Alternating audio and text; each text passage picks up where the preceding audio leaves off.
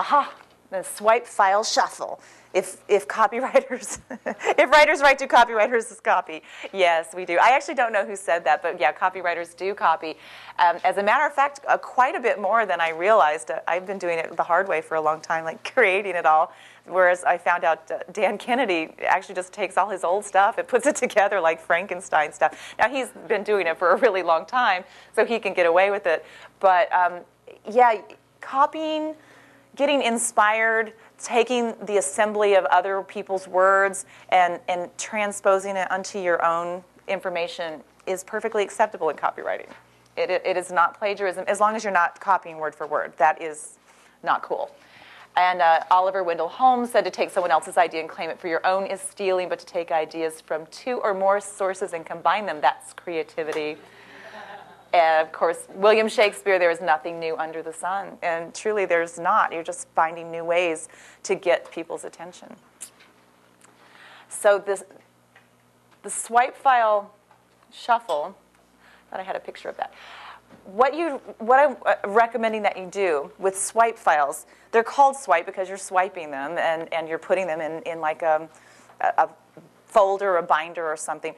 But what a swipe file actually is taking someone else's copy that resonates with you, whether it's in a magazine, whether it's in a newspaper, a website, email, your junk mail. That was one of the ways I really got my copywriting skills going, was by collecting my junk mail.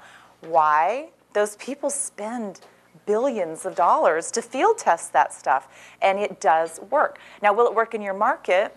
You're going to have to test that and see. But there, you can learn things from the way, say, American Express tries to market to you, or the way Reader's Digest tries to market to you. These are companies that make their living selling to us. Pay attention to what you see when you're in the grocery store, the magazines on both sides of you. That's prime real estate. What's next to you when you're standing in line, because you're standing there with nothing else to do. So if you're faced with the National Enquirer and you're faced with Men's Health or Cosmo, that's because those are the things that sell. Pay attention to the kinds of headlines that they use, because those are the things that work. And reposition them. Even though these are magazines, they still work online or offline. The same concepts work either way.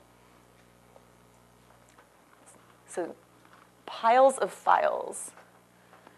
This is what I was just talking about. What's in your face when you're in the grocery line? So there's all of these kinds of things. The the Wall Street Journal, Esquire, Reader's Digest. I actually have to throw away magazines. I get them all. I order them all. I read them, and then I have them. I keep them for as long as I can, but they take up a lot of space. So after a while, I think about going through them and ripping out the ads that resonate with you. Look for those dense copy ads that are in the back, because like John Carlton was saying yesterday, it's believe it or not, those things really, really do work. Dense copy, it's sort of like, it's the offline version of the long copy, that it's not pretty. It's not necessarily pretty, but it does work. It's much more effective than like a big picture of a watch that says imagination or something. What does that mean? So you need to just pay attention, to stuff that's working and mimic it. Start saving the piles of files and go through them and rip out the stuff that works for you. And I'll give you a little organizational tip that I do with mine when I actually go through the magazines, because I let them pile way up before I actually figure out that it's time to go through them. But get these big Ziploc bags. You can get at Smart and Final. They actually have really big ones. I think they're, what are they, 2 quarts? 2 quart. Yeah, they're super big. And start collecting your stuff and stick it in there and write what is it, health related, if it's whatever industry that you're collecting swipe files for. And don't just collect in your industry, though. Do collect in other people's industries that resonate with you. Now, as a copywriter, of course, I do collect for lots of different industries, but I still find that what works, like in the diet market, actually also works in like the beauty market. So it's interesting. Kyle? Is there a phenomenon with certain, like National Enquirer, it doesn't get me at all, but something else? Is there some meter that helps you define, is that just the target market? I mean, It's not just the target market. I mean, that's an interesting question. I mean, you probably don't read the National Enquirer, and I don't either in public.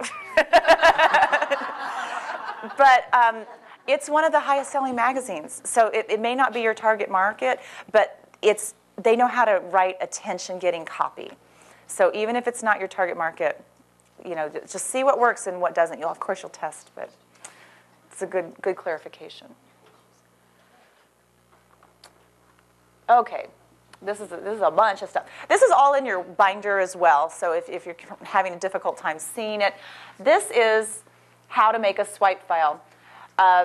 The direct mail letters, including the envelopes and the inserts. Like if you open up, let's say something from Columbia House, you don't just have the one letter, you have the reply envelope, and all kinds of things are going to fall out all over your floor. So pay attention to all those steps because they're very deliberate. None of it is by accident. So just study it. I'm not suggesting you necessarily copy it, but study it so you know it. Postcards that you get that catch your attention. There's a site called magazines.com. If you're writing copy, you definitely want to know magazines.com because it's got whatever the top magazine, or well, all the magazines for that month. The cover is on magazines.com, so you don't even have to buy them all. You can just look at the headlines that you'll see online. Trade magazines, whatever your industry is, you want to be getting those magazines. You want to be getting the magazines that everybody else is reading. And if you don't want to buy National Enquirer, you can go to nationalenquirer.com and just get stimulated, look at the way they put some of their words together. Rodale magazines, Rodale Publishing House is one of the big boy publishing houses where they do Reader's Digest, Men's Health, Prevention, and boardroom publishing at boardroom.com. They talk about health and money. It's definitely something that you should look at for health, both of those, Rodale and Boardroom. Actually, I don't have Agora up here, but Agora, Agora, I don't know if it's .com, but Agora Publishing, do a Google on that. They also are big copywriting, direct mail sales publishing house. Look at newspaper headlines, collect those, check out what works in USA Today. USA Today is almost like a magazine, so it's definitely, it hits the general market. The Wall Street Journal, Washington Post, and if you see an internet website that is a competitor or is in an industry that resonates with you, just print it out because you're probably not going to go back. You can bookmark them. You're probably not going to go back. Print it out, put it in your swipe file, and when it comes time to sit down and write your copy, you're going to page through that stuff, and it will inspire you, and it'll get you started. It's a much better way to kickstart rather than just going to a slate. That's so painful. And now the index cards, you have these in front of you. These little, I always have these I carry with me. If you see like a billboard or even a bench, like a part, like bus benches and stuff that they advertise on, then write down stuff that resonates with you and keep track of it. Or if you hear a conversation, take notes because you won't remember. And it's a really great way to just flip back through. It's portable and it's easy. Oh yeah, radio stations. That's the other thing. AM radio, they are like direct marketing of the airwaves. So pay attention. Spicky's on AM radio. So keep this with you. I had another thought and it just went whew, about the index cards. Well, what's that? Oh, there you go. I need the pen. There you go. Get the pen. Forget the index cards. It'll come back to me. It's gone. Oh, that's what I wanted to say. The places that you're advertised in the grocery store. When you guys go to the grocery store, what are some of the places that they put copy? How do they reach you?